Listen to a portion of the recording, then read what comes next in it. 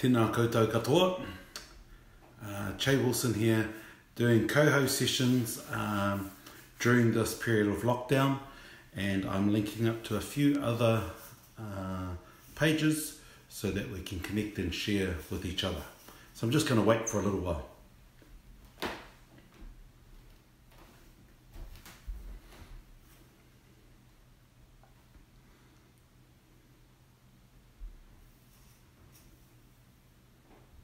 I've actually signed on a minute early, but that's okay.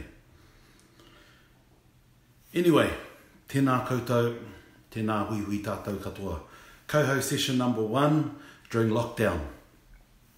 And tonight I'll be sharing a karakia that I've composed for this time, and it's a karakia to help us invoke life and wellness when times are tough, when times are hard. And so the words have been posted already on this live, and the style of karakia that I'm doing is a karakia or wakahau, where you invoke your atuatanga. And the words I'm going to talk about soon, but here's how it goes. Mai amaranga te rangi e tu I tone. Mai amaranga te papa e takoto ake nei. Mai are ki roto, mai are ki waho. Heuru ora, Tīna toka te manawa ora ki te hoka tipua, manawa ora ki te hoka tahuito, ho mai te mauri ora, ko te ora I te pū, I te weu, I te aka, I te tāmo, tēnei te ora ka tupu nunui, te ora tupu roroa, te ora rere mai, te wai ora, heuru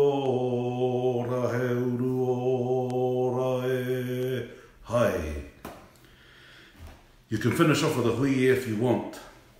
But basically, during these Kauhau sessions, during lockdown, I'm going to share different things, different insights to help us through this time. So I've composed this karakia to invoke wellness and invoke life. Not just for ourselves as individuals, as you might chant this waiata, but also to send it out to the world during these trialing times. And what it says is, let us invoke the universe, let us invoke the energy on earth, and as we invoke, be aware of our surroundings, and as we invoke, be aware of what's also happening inside us, all of that noise, so that we invoke wellness and life. And then we solidify that life and recognize its divinity and recognize the legacy that our ancestors have passed on to us, so that we can then receive the essence of life. And as we receive the essence of life, let life grow. Let life grow as if it was a seed, as if it was a seedling, and as it grows, it starts to sustain itself.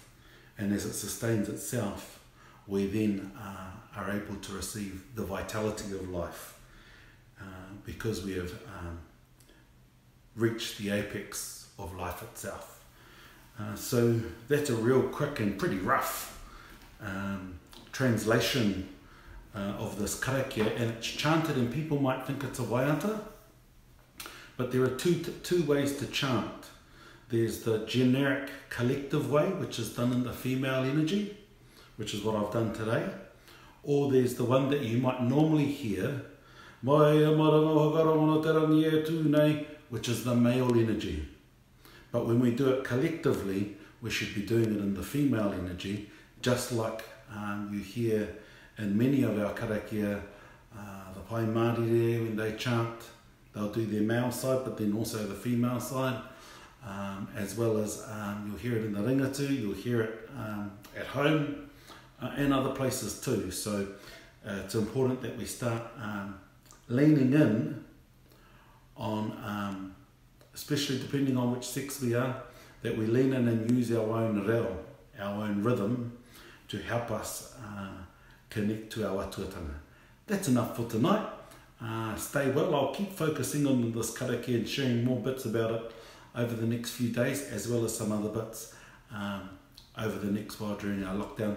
Take care, heaps of love, tēnā koutou, kia ora tātou.